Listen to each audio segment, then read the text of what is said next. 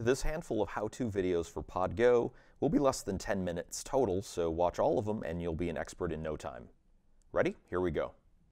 Connect your guitar to the, you guessed it, guitar input here.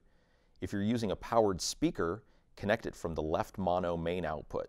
If you have two powered speakers in stereo, connect them from both the left and right main outputs. If you're running into a live mixer, you can use balanced 1/4 inch to XLR male cables, which is the same as if Pod Go had XLR outputs with no DI boxes needed. The mono amp out jack can be used to run directly to the front of your amp, and by default it echoes the signal sent from the main outs, but you can instead choose it to be tapped from directly before the cab IR block, which lets you run both powered speakers with cab emulation or an IR, and an amp with no cab emulation or IR. Pod Go has a stereo effects loop here.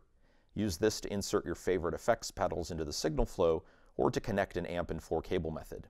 Headphones can be connected here. Alright, turn on Pod Go. There are two primary home views, play and edit. If you ever get lost, press home and Pod Go exits all the way out to one of these two main views. We'll deal with editing presets later, so press home until you see something like this. Play view is for live performance or jamming. Turn the upper knob to scroll through presets. If you press the upper knob, you'll see two folders or set lists of presets, factory and user. Each folder has 128 presets, so 256 total, and all can be replaced with your own tones. Press the mode switch to toggle between the two main foot switch modes, preset, where you navigate through banks of presets, or stomp, where you can turn individual effects on and off within the current preset. Pressing a foot switch automatically calls up that effect's parameters, and you can adjust them by turning the 5 knobs below the screen.